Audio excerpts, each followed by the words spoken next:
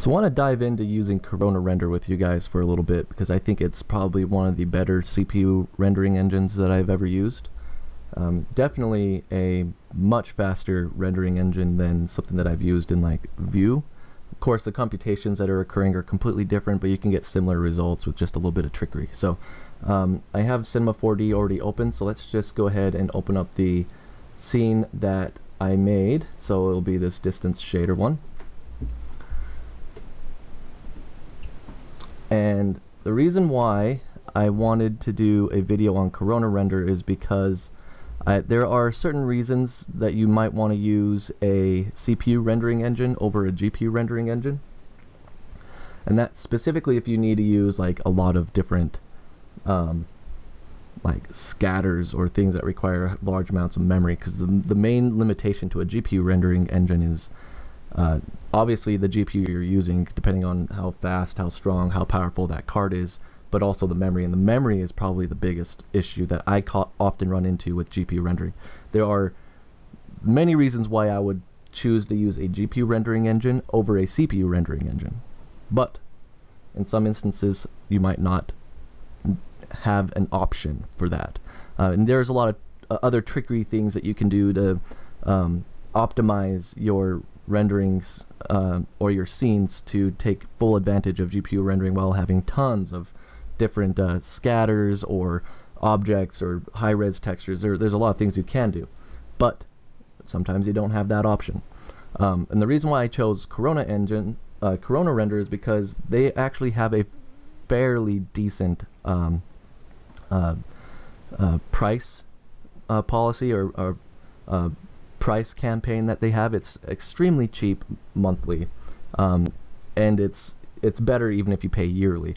And it's a very fast CPU path tracing engine, and you can get real-time results in as almost not nearly as quick as GPU rendering, but pretty dang close. So one thing I want to do first real quick is I'm just going to disable the surface spread I have here. Oh, and the topic of the video is also going to be on the distance shader for Corona. And it's a very powerful shader. I have two scenes set up to take advantage of it, and I'll show you exactly how they're used.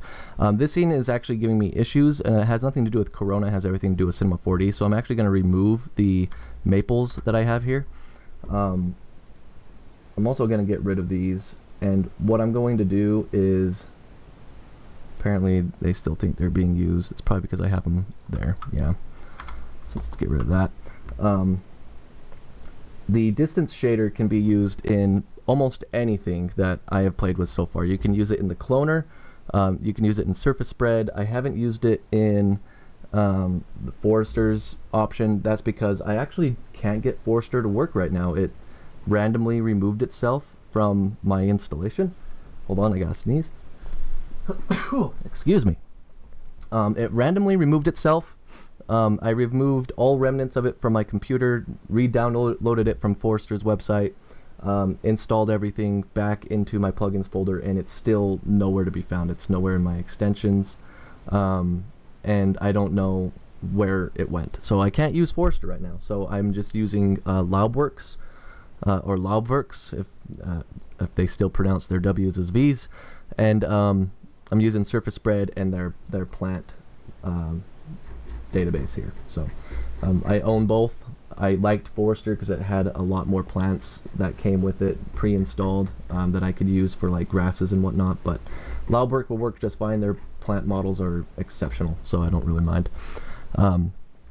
Anyways, I'm going to go ahead and just throw in some simple stuff here. So I'm going to throw in, we'll just do something simple like cylinders. That way I can, we can scatter a bunch of cylinders around, and it'll be easier to visualize, and it won't be as hard on my computer, and it shouldn't be hard anyways, but it's just this one scene for some reason. No other scene I've ever played with had these problems. It's just this one in particular for some reason. So let's go ahead and duplicate the cylinder, and we'll put one under the cloner and one under the surface spread, and we'll turn the surface spread off for the time being.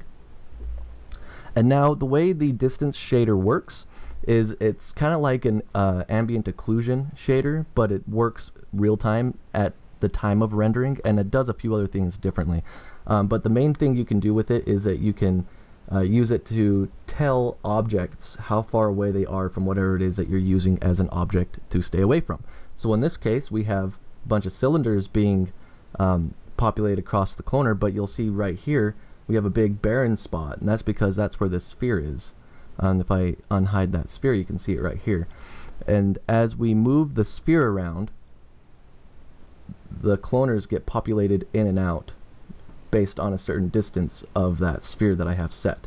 So the way you set that up is in the cloner. This is just C4D's cloning object here. That's nothing particularly important, but I have it set up how you normally would. So I have it set to objects because we're cloning a bunch of objects around. And I have the clone set to random just so they're randomly spattered around. And then I have them set to render instance. Multi-instance appears to not really work if you are trying to use the distance shader to kind of visualize what you need. So it doesn't seem to work in that regard. So I used the render instances. That way I'm getting some decent performance in the viewport, but I can also visualize where things need to be. So I can visualize what's happening here. So that's the reason why I have it set to render instance. If anybody knows a way to resolve that, or maybe if it's something that can be applied in a future update of Corona, that'd be cool. But for the time being, that's what you have to use is render instance from what I can tell. And then surface, I have it set to the distribution set to surface. That's about it. So the next part is that we need an effector, and you'll see here I have two. I have the random effector right here, and this is just to give it a random rotation, which won't matter with these cylinders, so we can actually turn that off, but we can turn on the scaling, and we can use just a uniform scaling. We put like 0.5 in there, and you'll see that it randomizes the scaling. And then the other one that I have in there is the shader. Now this shader right here is important because you need to have something to tell Corona to work with. So if you go to MoGraph effector and put shader, you can actually use a Cinema 4D shader as an effector. And in this case, it's going to be the distance right here. And this is if you go to plugins Corona distance, that's what this is. So the distance shader very much works on a scene size value. So if your scene size is, let's say I was working, you'll see this in another example, but the size of mountains, if you want clouds to modulate against the mountains, the size that you set here for the near and far distances is extremely important. So I gotta turn the heater off. So if you want in this case objects to populate further away from a specific object, in our case the sphere, which I can show you it's doing its job here as well if you unhide it, just so you guys can see. If you want these objects, right, these cylinders to populate so far away from the object, you have to set it in the distance shader for the near and far. So near and far. So obviously if you want things to populate closer, you change the near. So in this case we get 10. But you'll also notice something else here as I change this. We do have them, you have like a really small one right here that you can see, hopefully. And you can see that the closer they are with a further distance here, they actually change in scale. And that might be what you want, because and like here you can see kind of got like bars, like cellular bars there. They are populating closer to the object that we want it to stay away from, but they are lower scale, and that's because this is just a map. It's a black and white grayscale map. So if you want to have them all uniform scale except for the randomization that you have to change the far distance to the same value. That way you get rid of any gray value in the map, which won't really update here. You're not going to get much of an update here, so I wouldn't rely on this visual representation. You're just going to have to play with the numbers and know what you're working with. But now you can see here, other than the randomizer that we have, which we can actually turn off, they are all uniform and if we move the sphere, they still populate and unpopulate based on that distance. So this is really useful if you need plants to not populate around certain rocks, or like a wall or a building or anything like that. This is a good way to do that. So to change the specific distance, all you do is you change the near and far values here, and then they won't populate around that sphere. The near color and far color don't really matter here. I had to invert these for it to work. So I think the near color was black and the far color was white, and I had to invert them. So if I were to change this black and change this white, you'll see that it's doing the exact opposite, where they're growing in closer based on this distance. So if I were to do 20 here, they're starting to grow out further away. The actual far distance here doesn't even really matter too much, but you'll start getting the same kind of effect, but the inverse, where the far values here, you'll get plants growing at that far value, but they're going to be smaller towards the edges. So if you want them all to be uniform, you just change them all to be the same. So that's the invert of that. And I believe by default the near color was white and the far color was black, or the near color was black and the far color was white, and that's what we ended up with. So, and now we have such great values here. We have to reduce that. So let's go back to 10. There we go. All right. So if you find that you're not getting the right kind of value or the right kind of distance from your object that you have set up, make sure that you have the distance shader set up properly with the near and far color. And you just have to think of it as a mask. So obviously if you want things to be, if you want objects to populate closer or further away from the object, like in this case, you're going to want black color, because where the black color is, there's going to be no population. Where the white color is, there's going to be lots of population. So obviously it's just a basic mask. In this specific case, you don't have to have an inside color, and I actually haven't played with that, so I'm not going to exactly play with that here either and tell you what it is. I'm just going to have to play with it a little bit more. But then the next thing you have to do is you have to tell the distance shader what you want to be the object to provide distance from. And in this case, you just drag in the sphere down into here. It's already in here, so it's not going to work. But you just grab the object you want and then plop it in here.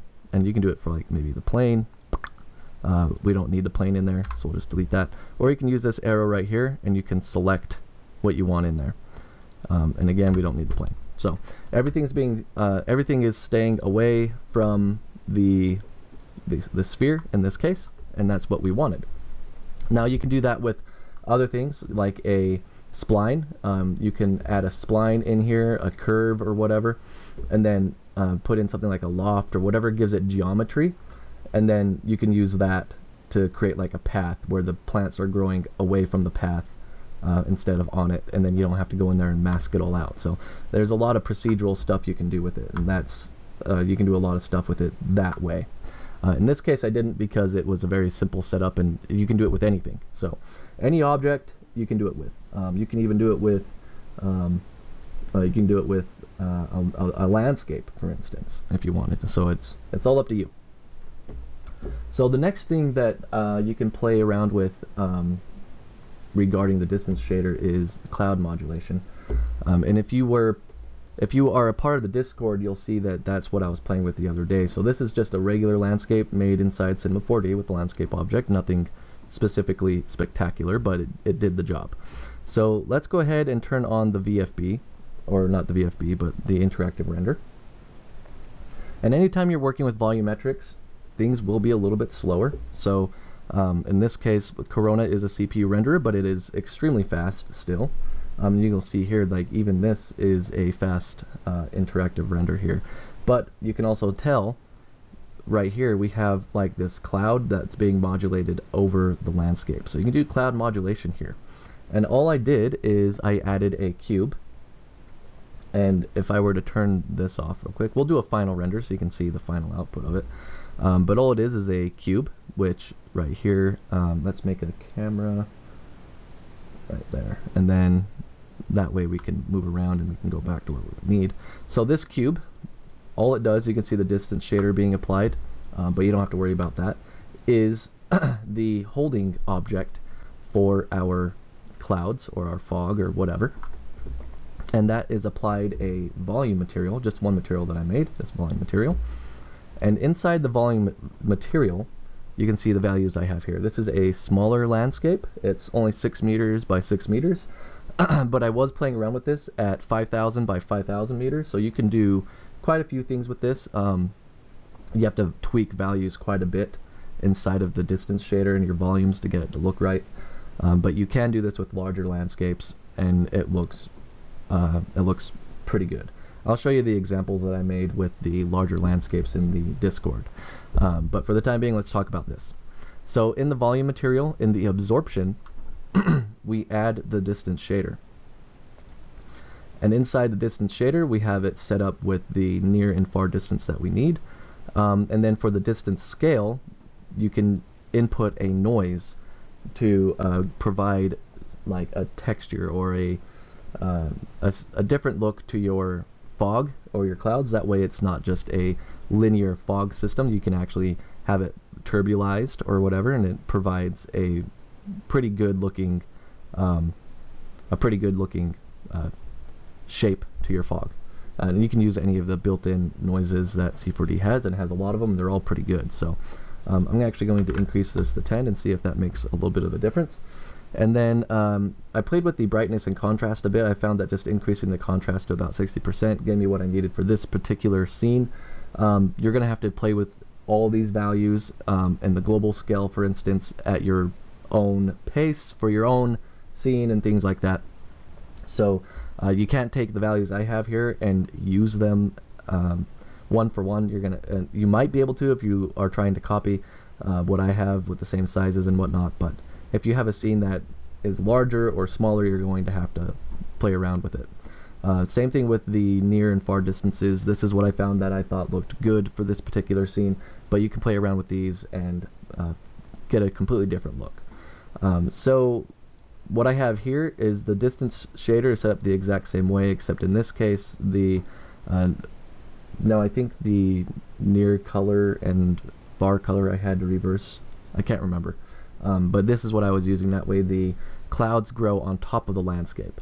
And then on this, or not grow, but they form on top of the landscape. And in this case I have it set to block from the distances set for the landscape and the plane.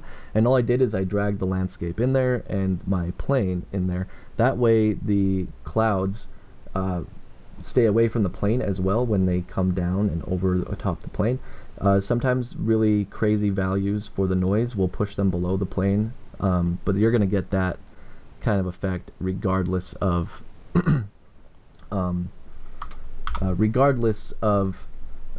what's being blocked. Like I get the same thing in Ember effects or Embergen. So it doesn't really matter. Anytime that you have too stark of values, they're going to be pushed below the limit. So, but that's what I have set up in here. It's super easy. Let's go ahead and move back to this camera, and let's do a quick render. I have Corona set up here. Yep. And let's render this out, and you'll see Corona is actually a pretty decent and fast rendering engine. It does a pre-pass like most render engines. This is the first pass right here, and I have it set to 5 samples, which is kind of low compared to what I'm used to using in GPU rendering, which, you know, I can use upwards of like 30,000 megasamples. In this case, I'm only using 5. And this first pass tends to take a little bit longer, but then every subsequent pass after that, the first 2 or 3 passes usually don't take as long, but as you get higher and higher and higher, the longer those passes take, just because there's more detail that it has to render. But you can see here, even with this, this will take maybe another minute before it will completely clear out the grain, and then the black grain, and then it'll start focusing on the details. But you can see the clouds are being wisped over the top of the peaks here, and forming down in the valleys and on the top surfaces here, and it's being the distance from the plane here is being respected. So I'm going to go ahead and pause this for a minute, and when this is done passing, we get enough detail to really show you what's happening. I'll go ahead and start it back up again. Okay, so we're about 2 minutes into the render and we already have a pretty good looking scene here. We do have a lot of noise in the volume, but given more time, more passes, that'll go away. Corona also has a really good built-in denoiser, so a really good high quality denoiser built in, so you don't really have to worry too much about having to pass or throw more passes at it. You can use the denoiser and that does a pretty good job.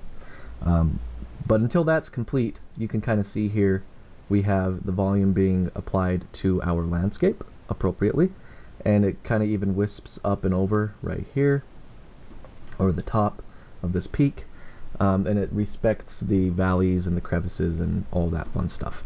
So you can play around with your own volumes to get the look you need. You can also use this as a way to make ventricular clouds or the top of your landscape. So if you needed to, you could apply maybe a another landscape. You can copy your landscape, but apply it over the top of this. I'll just kind of show you. I wanted this to render out a little bit more, but I'll just show you. So let's hide this cube for the time being. So what I'm talking about is if you wanted to make something more like ventricular clouds, you could take this landscape, copy it, push it above your current landscape, the one that you want to use, and kind of about like maybe right here, and then you would have to remove the polygons around the edges here and make this more spherical, but I'm not going to do that. I'm just going to show you what you can do. And instead of using the first landscape, your main landscape, as the distance object, you would remove that and then apply the new landscape. And then let's go ahead and kind of see what we have going on there. We'll use the live interactive render. We also need to hide this. There we go. And then we need to move our cube so that it's, let's actually stop this so we can see what's happening here. I gotta figure this out. This is me working on the fly because I actually haven't done it this way. So just make sure that it's covering the landscape that we want to be enveloped in the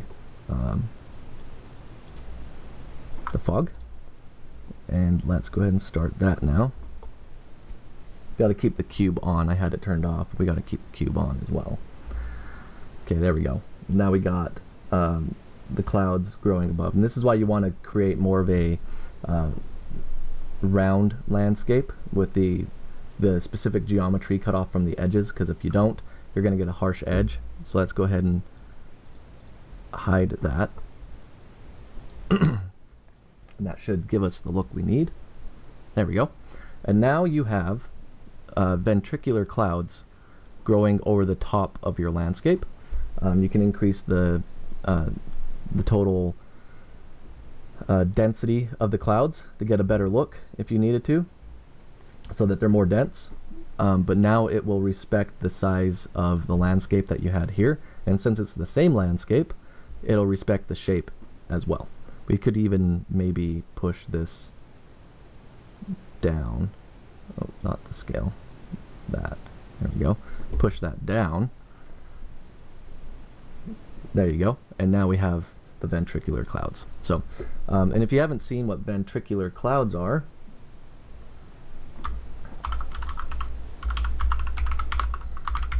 I might have spelled that wrong. Yeah, or I've been saying lenticular. I just barely woke up, so but these are lenticular clouds. They can grow in weird shapes above mountains, but oftentimes they take the shape of mountains as well, as you can see here. And what that's, I couldn't give you the exact science. I have to learn them I have to learn what they are as a pilot, but it has a lot to do with like the cold and hot air from the surface pushing the clouds up to the base layer of the air forming together, and then they just form around the landscape. So you can do a lot of cool stuff like that using this method. and like right there. So, and obviously they can be extremely layered like that, or they can be, you know, a single layer or 2 layers or whatever. This one's really cool. So it's just kind of up to you on what you want to do, but that is a good way to do it, is using that distance shader. So and then you'll just want to and I actually might make a video on how to do lenticular clouds using this method. So but that's a good way you can start, is by doing it this way. So let's go ahead and turn off the cube here. That way you can see just how fast the interactive render is for Corona. It is still pretty quick. It's not as fluid as Octane, but it's also not as fast as Octane. But it is still extremely powerful, extremely fast. And obviously the better your CPU, the faster it will render out. And that's just the interactive render.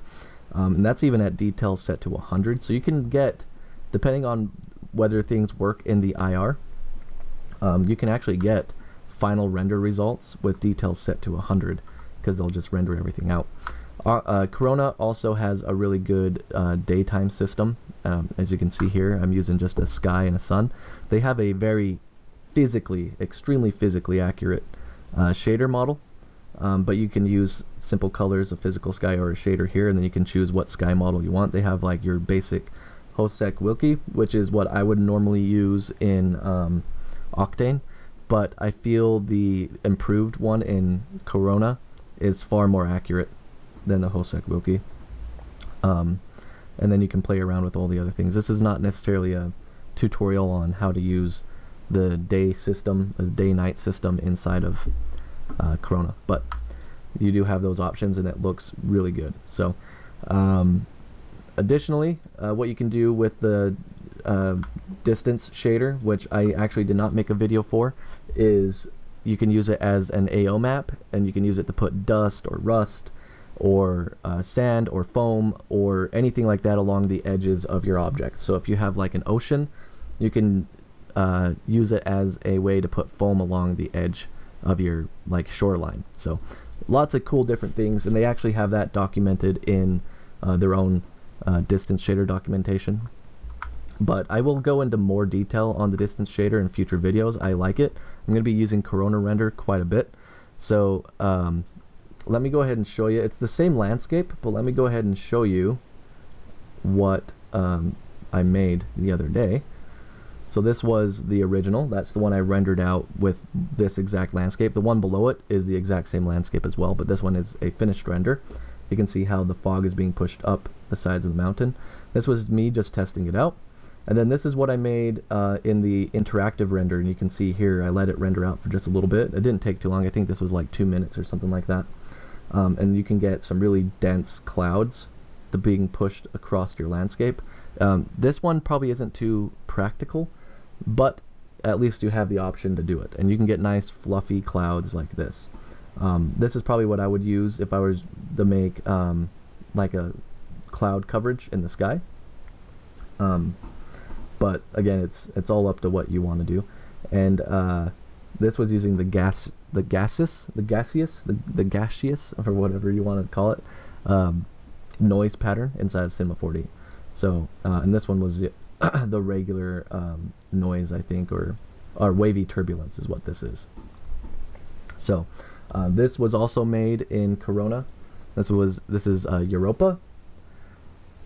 I made this yesterday as well. You can see here inside of Corona you can use the volume material to create atmospheres, and it's super easy. I will make a video on how to do that as well in the future, but for the time being this was not used with the distance, so I'm going on a tangent here and I shouldn't be doing that. That is the end of this video actually. So if you have any questions, concerns, or anything you want to add in for future videos, please do so. I really like Corona Render. I recommend people going out and trying it. They do have a trial period or a demo that you can play with. But what I like the most about Corona is it's a fast CPU rendering engine. It's the fastest that I've played with. V-Ray's probably up there as well, but this one I've liked the most, and it's priced perfectly.